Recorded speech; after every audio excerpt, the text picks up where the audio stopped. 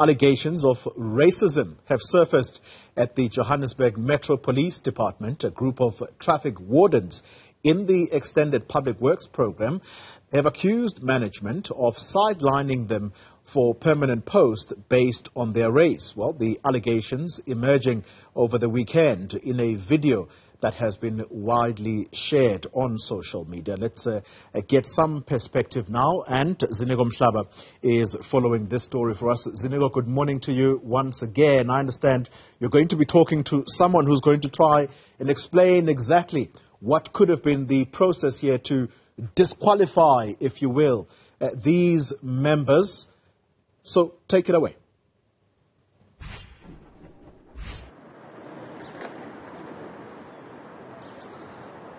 Yes, Paul, you are actually at the Johannesburg City Council now. That's where our station. Remember, this is where laws are made, especially at the city level or at the local government municipality. So that's where we are. I'm joined now by Herman Pretorius from International Race Relations, going to speak to us about how we should be dealing with matters, especially when it comes to policies that are race sensitive, but also how much does race matter in South Africa now, 23 years, in 2023, over 30 years in a democratic South Africa. So how we should be handling these matters. We know that these young people were actually might not have been even informed about the policy which is called employment equity. So in the absence of that understanding, how should this be handled, how it could have been handled, and what should be the next step now?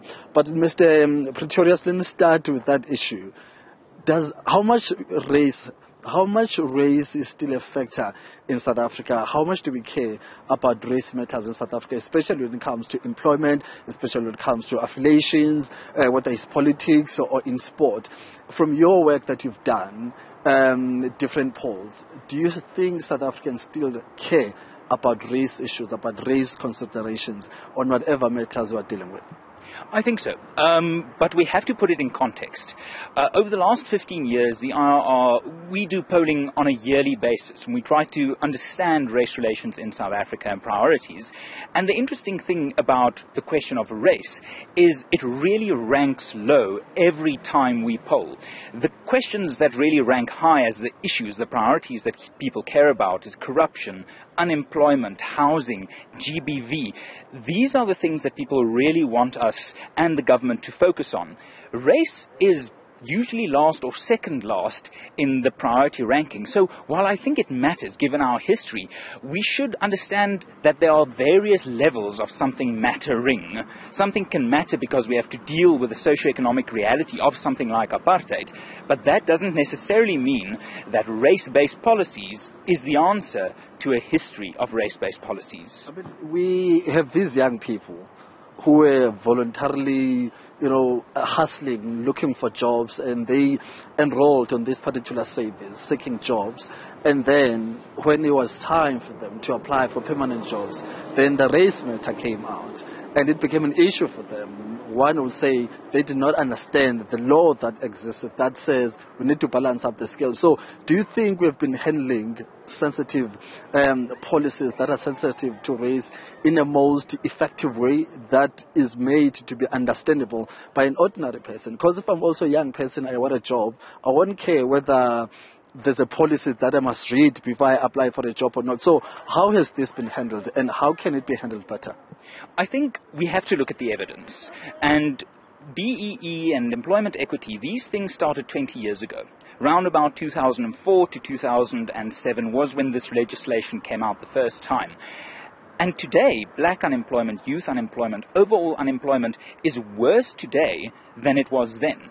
So that's not necessarily to say that these things caused unemployment to get worse, but it certainly didn't get better. At the end of the day, we have to ask ourselves, what obstacles are there in the way for anyone, whether they look like you or me, to get a job? We are struggling with an economic crisis where young people can't get into the work market. We have amongst the highest youth unemployment rates in the world. So every single thing, whether it's race, whether it's licensing, we have to really reconsider whether these things are obstacles or whether they are helping in some way. And the problem is when we look at something like a service that must be delivered, the Zondo Commission report stated it quite clearly that any government entity, department has an obligation to make sure it delivers on its mandate, and it cannot put race or transformation as an excuse there. So how do you then balance the numbers out? Because according to the employment equity, in terms of ratios, the majority of young people in this country who are unemployed are black. And then there are Indians, then there are colors, there are all other races. So when you look at that ratio, that black people are the most affected people by unemployment. So how do you then, within that context, find that balance of trying to ensure that you balance things out so that you do not maybe equally employ everyone, whereas there's a greater race that is mostly affected? So how do you deal with that then? There are two types of inequality that we have to deal with. Either inequality of opportunity or inequality of outcome. Now, the problem with tinkering with inequality of outcome is it doesn't really tell you whether things have gotten better. It's like giving someone a pain pill but not treating a broken leg. The real thing that we need to look at is opportunities. Do all South Africans, whether they are black, colored, white, doesn't matter, do they have access to that opportunity?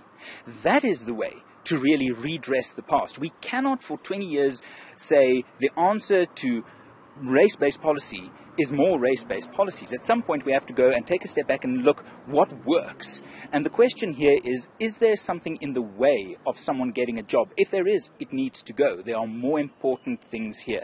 If we want to look at how we can ensure that the legacy of apartheid is destroyed, dismantled, made something of the past, the best way to do that is not to try and figure out how the outcomes must be the same, but how we can give young people of all races the opportunity to build that life that for generations was denied under apartheid. So we have to do it with the right focus. What works must be the focus. We shouldn't judge policies by their intentions, but by their outcomes. But now, that opportunity you spoke about earlier on, that at least give the mostly marginalized people an opportunity first and preference in that regard. One will say, if maybe I've got 5 young people, and historically, white 3 South Africans have been employed. I've got these 10 young people who do not have any opportunities. We have never had opportunities to employment, to decent employment. Would it be wrong for government to come up with a policy that says, well, guys, let's start by addressing the mostly or previously disadvantaged young people. Let's give them that opportunity so that they can be at the equal ground, so that we're able then to say, let's ignore race background, let's ignore racial policies before. So what's wrong with starting balancing up the scale so that we all start on equal ground? Will that be a wrong approach, or what is wrong with that approach? So I think there's just a minute, sorry. There's no problem with trying to redress imbalance. The problem with race is it's not a very good measurement. According to the laws of this country, our president is a black man, a billionaire, the president, and still disadvantaged. If we want to really look at how we can empower those who need opportunity, it's not about race. And the IRR has this policy of economic empowerment for the disadvantaged that looks as whether you are coming from a poor background, not a black background or a white background. That's the way to go. Thank you very much, Mr. Pretorius. Thank you.